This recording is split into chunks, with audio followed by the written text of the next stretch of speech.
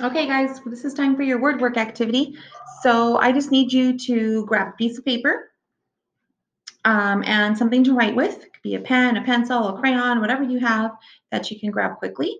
So you can push pause on the video right now if you need to go take care of that. And okay, so since hopefully you pushed pause, I'm going to go ahead and move on. But on your piece of paper, I want you just to make a T-chart that looks like this. So just do a line across the top, a line going down the center. You don't need a paper that's very large. A small paper will be fine. And what I want you to do is on the left-hand side, we're going to be writing the word clothes. So clothes spelled like this. Not like the clothes you're wearing, but like when you see a sign that says closed, but without the D. So close the door, for example. There's the word close. And on the other side, we're going to be talking about what happens when you add an ending to a word that ends with a silent E. So for this word, I want you to underline the long O and the silent E on the end, because that's going to be the vowel pattern that we're going to be paying really close attention to, is those two vowels in that word. And on this side, I want you to write the word closing. So let me turn my board towards me so I can see. So you should have these two words on your board: close and closing. Now remember, if I go too fast for you, I want you to push pause on the video so you can catch up, which is totally fine. So what I want you to notice is on the word close, I can see here that I have the silent E on the end.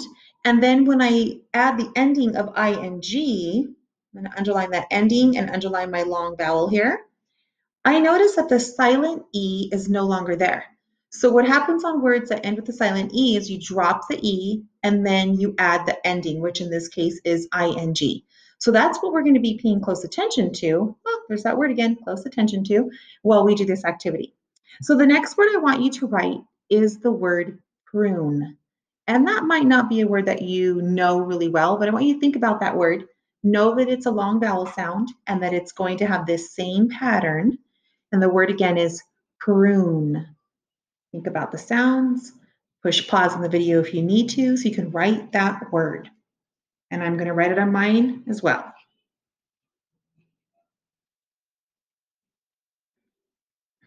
Okay, let's see if you're ready. So here is that word. Make sure you have it on the right column. That's important because on this side, we have the long vowel patterned words without the ending. And on the right-hand side, we have the words with the ending. So what I'm going to do is make sure you do this for every word as well, is underline again that vowel pattern so that it reminds me that those two vowels work together to make the long vowel sound, making the word say prune.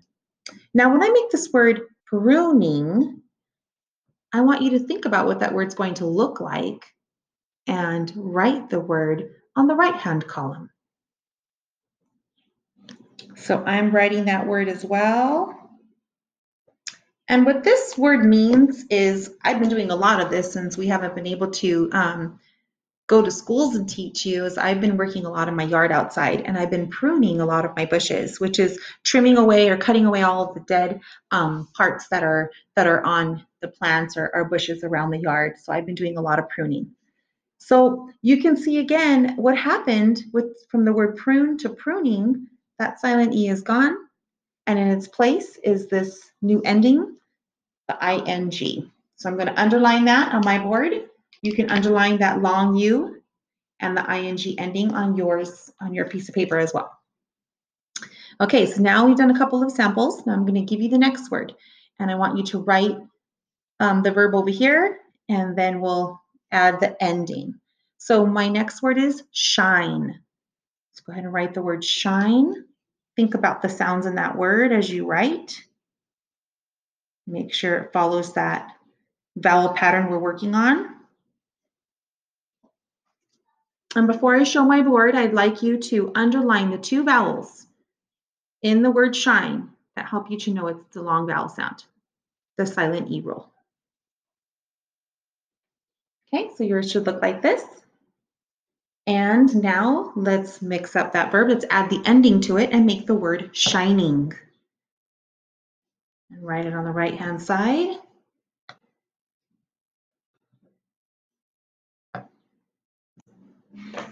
Okay, so again, I want you to underline the long vowel sound and the ending in that word. So it should look like this.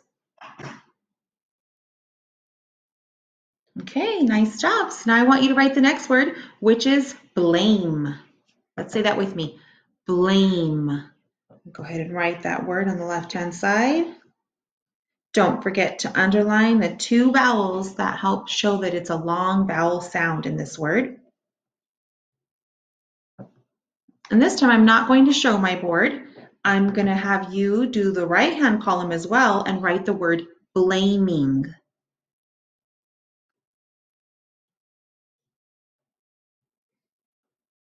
And again, underline the long vowel, the long A, as well as the ending in the word blaming.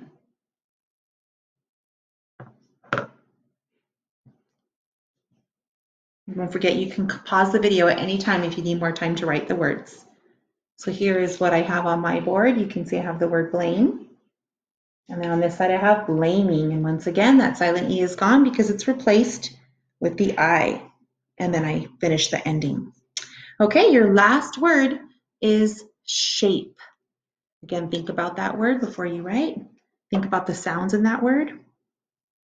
Shape. And underline the two vowels once again that show that it's a long vowel sound. And then I think you know what to do on the right-hand side. Go ahead and write the word shaping.